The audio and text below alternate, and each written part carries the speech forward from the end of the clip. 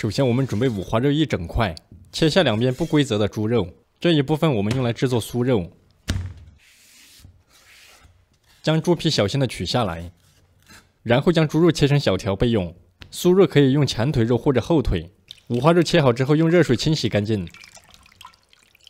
清洗干净之后，捞出。下一步开始准备调味上酱。盆中打入鸡蛋4个，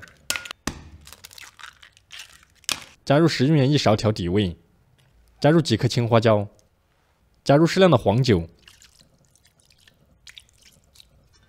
然后加入适量的红薯淀粉，搅拌均匀。同学们切记，淀粉需要根据干湿度分多次加入，否则容易太稀或者太粘稠。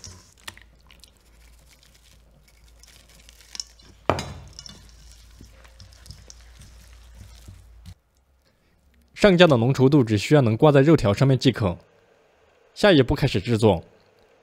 首先，我们把锅烧热，锅烧热之后加入宽油，将油温升至160度。油温160度之后，加入上酱的五花肉，然后转中火将其炸至定型。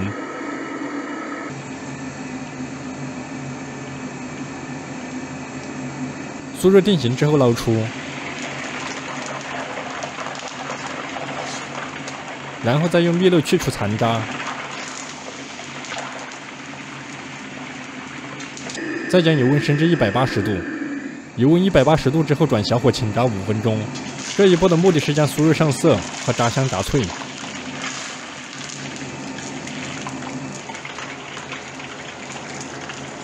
当炸至色泽金黄酥脆之后，即可捞出。然后再切成大小均匀的小块备用。酥肉这样整条炸和切小块炸的区别不同，整条炸效率更高，但因为有刀切面则不适合保存。切小块炸的酥肉更适合长期保存，用时再取。下一步开始调味，加入几片生姜垫在碗底备用，然后将切好的酥肉均匀的码放在碗中，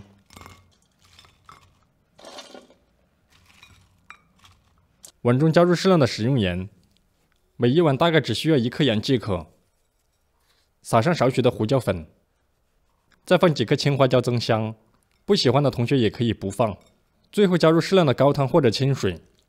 然后放入蒸锅，开中火蒸40分钟即可出菜。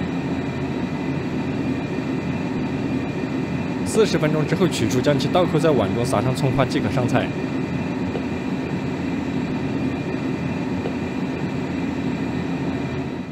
下面开始酥肉的成品展示。